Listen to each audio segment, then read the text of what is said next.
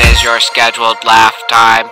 Insert your laughter chip. You get a couple guys together, as soon as they start telling stories, somebody inevitably starts saying that they got a better one. And then they start trying to top the next one, and 45 minutes down the line, nobody's telling the truth at this point. Between the three of us, who has the better prank story? For starters, my family isn't really a prank family. But there's one Christmas where my dad played this prank on me, and it was brutal. I was mad at first. So Christmas of 2007, 2006, something like that. The DS was like a new hot topic. The I remember the craze. Everyone had them. The DS Lite or whatever was the current model or whatever, and I wanted that so bad.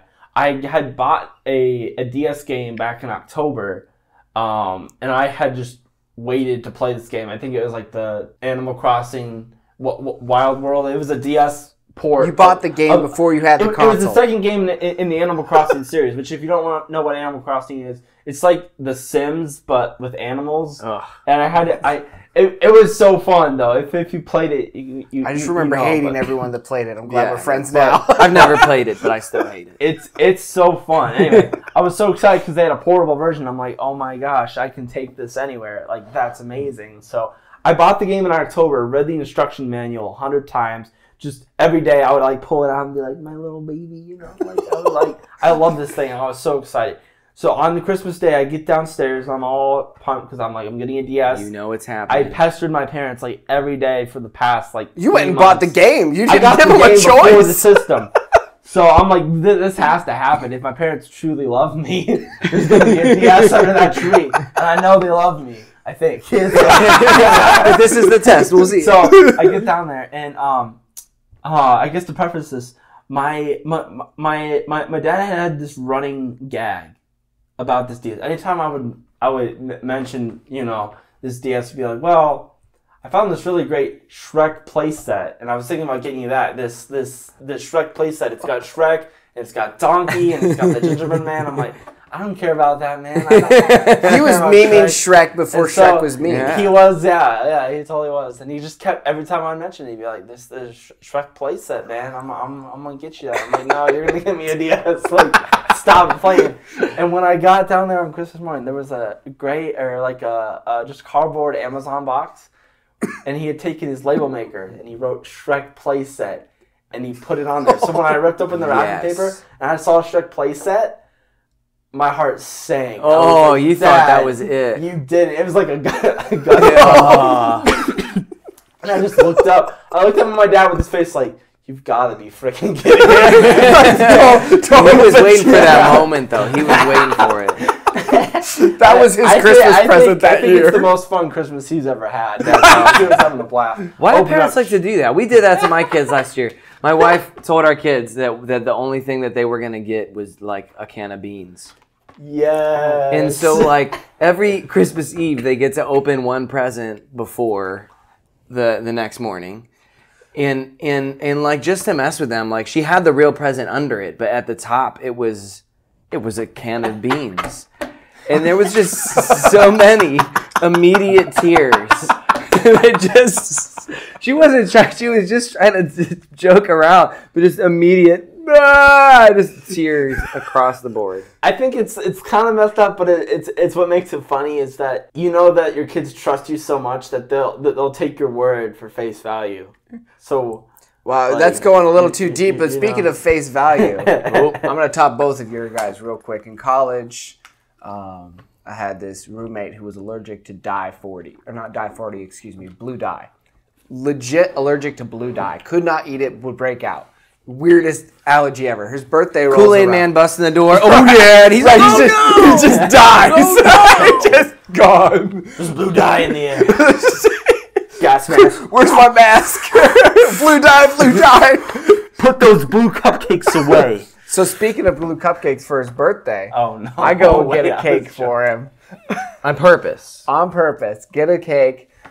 Beautiful chocolate cake.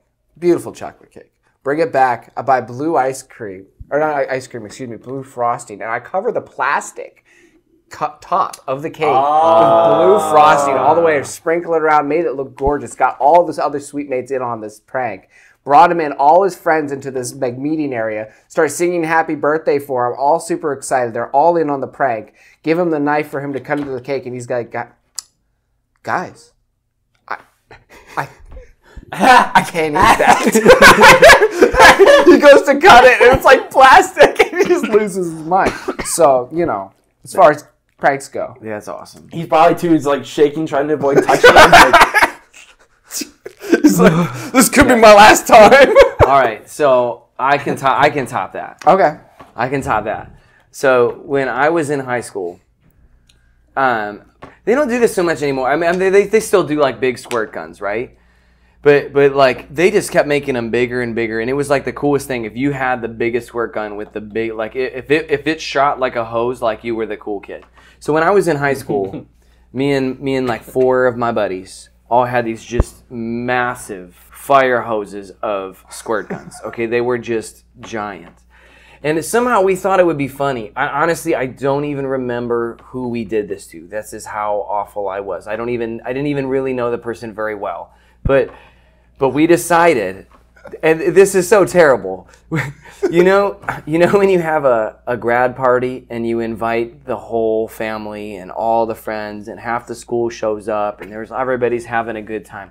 We thought it would be awesome if we just took our Super Soaker giant squirt guns and we raided the grad party and we just soaked everybody. So we got camoed up. We got all camoed up. We made our way through the woods to be able to come through the back. Black Ops mission. And then we had a whole plan. Like the house was here, and we were gonna send 2 of us this way, and that way when people saw people coming with squirt guns, they would run and they would run. But oh no, there were gonna be another couple guys over on the other side.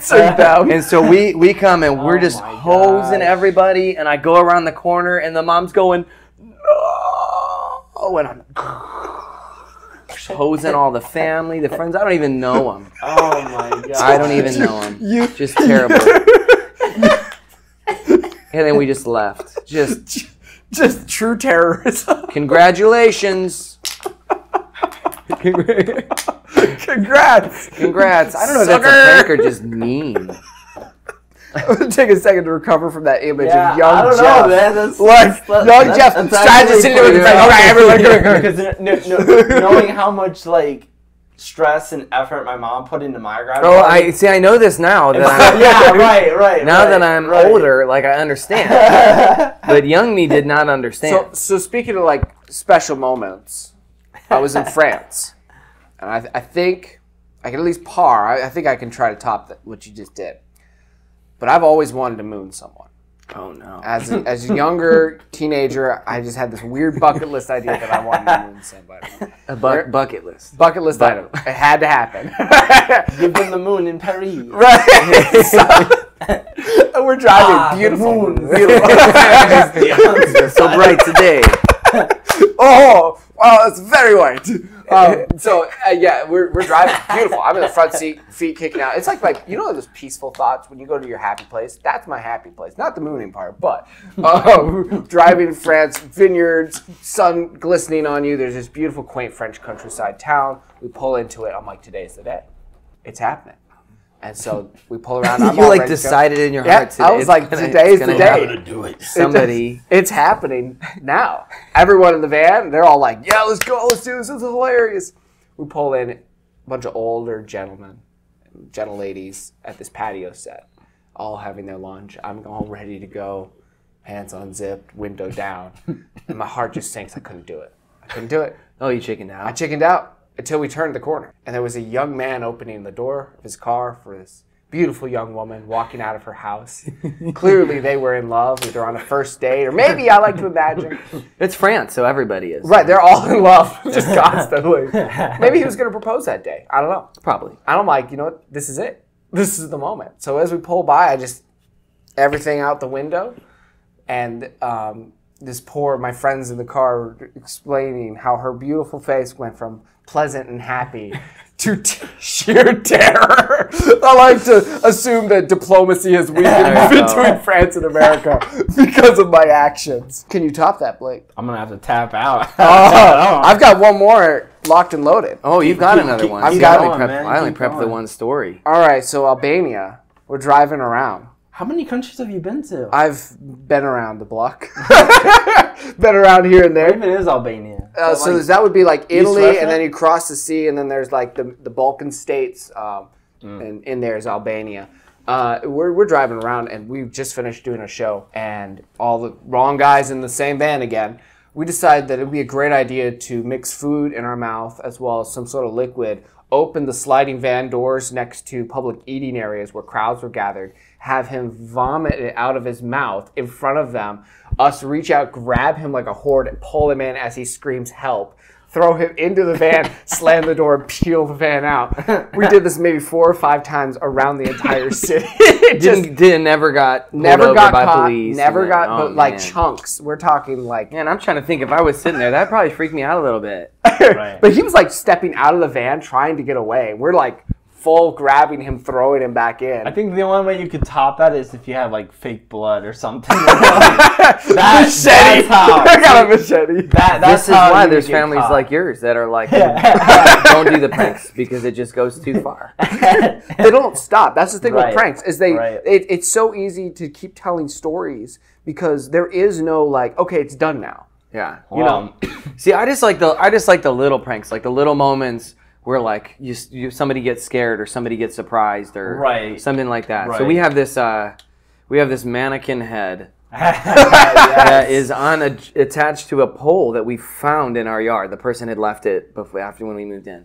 So I would always do weird things with this mannequin head, leave it in creepy places. But I remember even just I positioned it just right so the head was like sticking over the top of the shower curtain, you know. And my wife came in and out of the bathroom like, I don't know, 4 times, and I kept, every time she would go in, I'd be like, she's gonna see it, she's gonna see it, she's gonna see it, and then I wouldn't hear anything. But finally, she Severed goes head. in. Yeah, it's like late at night, and she's,